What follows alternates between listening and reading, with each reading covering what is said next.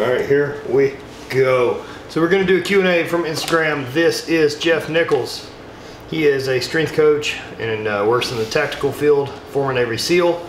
We're going to answer questions according to what you said and what your calls brought to the table. Let's do it. I'll keep it short and sweet. We will try to be concise. And we'll plow.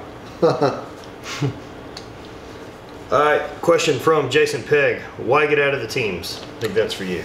That probably is, yeah. Because I just did track and field, so I was out of teams like after high school. Well, okay, so why? I have a little boy. He's not so little anymore. He's got some big old feet. 10 years of sustained combat. Didn't see my family a whole lot. Kind of felt like I needed to hand the torch off to some younger guys. Kind of beat up. Not so much anymore. Learned out of necessity I need to take better care of myself, and here we are. So pretty unsexy question, but spend more time with my family. There you go. Kind of just move on like any job. Decide that this isn't what you need to do anymore. Yeah, and like, believe it or not, most of us, it's just a job. Yeah, it really was. I mean, in its own right, I suppose the argument can say it's the importance of it and those sort of things. That's not terribly disagreeable, but I also say that at the end of the day, it's a job that we have, and I had, and moving on. Well, there you go. There's one question. Number 2, Buck Savage Fit. I hate Matt Vincent. What movie was he in, or did he write a book? Simplify. Serious respect for the sailors. Huh. Is that one for me? I'm guessing. What movie were you in? I was not. I'm not. There's 2 camps. Maybe there's 3 camps. One camp thinks it's okay to do that. The other camp is kind of agnostic, if you will, and the other camp is not okay with that. I am in the camp that, I'm kind of straddling the fence. I'm pretty agnostic about what other people do because I can't control that. But as far as me personally, the closest thing to any sort of entertainment that I'm going to get as far as books and movies would be maybe starring in a Disney movie. I think, yeah. Having nothing to do with the military. I like that. Like a muscle-bound Mickey Mouse or some shit. But I don't think those are live action anymore. No. Yeah, claymation. Usually old school. If you start getting into claymation films, I'm into watching them. Yes. But as far as, no, I'm not in books or movies. I might write a kid's book. Having nothing to do with SEALs. Well, but I'm a pretty good illustrator and a decent storyteller. What about a seal pup? Getting beaten to death by it. Right? No, come on, man. Like a little. Come on, man. Adventurous. There's not been a Disney movie about a seal pup. The seal pup's a detective. I've come up with this character before. Stay tuned. Yeah, seal pup's a detective who solves crimes using math. His name is Dr. Walter Fisk. He's a PhD in mathematics, not an MD. From where did he get his education? I'd say Johnny Hopkins. Johnny Hopkins. Yeah. That's him and Sloan Kettering. That's like a satellite of Johns Hopkins. Yeah, it's on the east side of town. I gotcha. So Dr. Walt, for short, he solves crimes using math. Are you serious? He came up with this. The one caveat is he can't see curves. I think you told me this. It makes me really happy. There you have it, folks. Can't see curves. There you go. CT Geddes. What's the longest distance you'll have to run/swim in BUSS? I think you probably meant to say buds.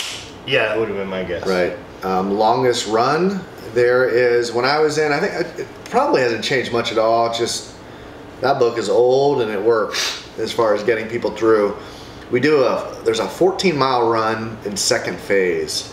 I believe that is the longest.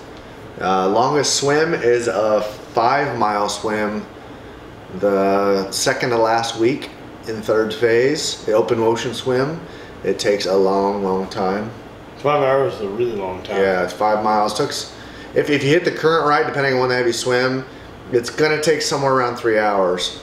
So at the low end, like if you get it under 3 hours, you get your name on a plaque. Like there's a big surfboard there. Nice. It's at San Clemente Island. So was that it? Run, swim. Was that the other? Yep. And then both of our feelings on CrossFit, especially for the special operations. I don't think doing CrossFit's going to prepare you for special ops anymore. I mean, you should start doing some pretty unique stuff if that's really what you're going to go for. And I mean, those things, from what I understand, have testing. So train for that specifically if that's what the goal is. But for general fitness, which what CrossFit is, I think it's fantastic. I think it puts barbells in more people's hands. I think CrossFit's been really powerful for the lifting community as a whole. And people that don't lift are now lifting and enjoying being part of a strength community. Yeah, what I would say to add on to that would be, you know, I'm a big believer that there's no such thing really as a bad program. It's just how it's been delivered or how it's been executed. So CrossFit being high intensity interval training, there is definitely some value in maybe doing it for a period of time. But I think for swimming, you know, the running aspect, the calisthenics, we're just looking at strength, power, endurance, and varieties of those sort of things. So, you know, get strong, have great endurance, do some CrossFit high intensity type stuff, but it'd be the same thing. I guess the same question could be, you know, if it's just CrossFit, you're limiting yourself. Just like if all you're doing is strength training, it would be, or just powerlifting type movements, you'd be limiting yourself, where you need to be doing all those sort of things. So it by itself, not so much, but in the same token, just doing powerlifting by itself also would not be most optimal.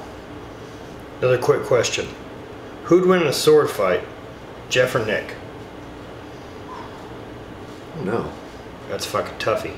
You know, no one really wins in a sword fight, probably. That's true. One person dies, the other one goes to the hospital and then dies. Yeah, like knife fights, they're exhausting. Yeah, just shoot. Yeah, I always have rules. Don't bring your fist to a knife fight or a gunfight. Don't bring a knife to a gunfight. Also true.